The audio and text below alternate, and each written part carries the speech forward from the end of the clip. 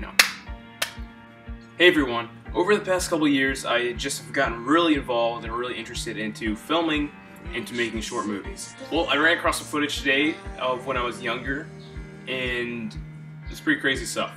And yeah, I had a crazy childhood, and I would love to share it with you. So in a couple weeks, couple months, I'm going to be posting a short movie of my childhood. And actually, when I was probably 10 or 11 years old, I put together a movie about a stunt man.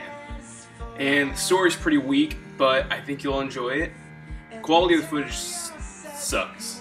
It literally sucks. It's some of the worst quality footage I've ever seen. Maybe I'll edit it so it'll look like maybe what I envisioned it whenever I was younger, but yeah, so be looking out for that.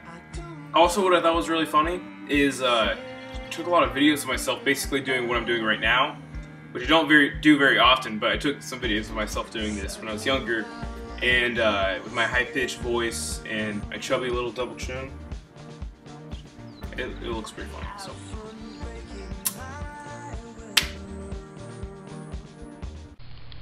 Okay, I'm gonna be making a movie pretty soon, and you dudes out there and duderettes are gonna have to be watching it, because this is gonna be the best movie ever made.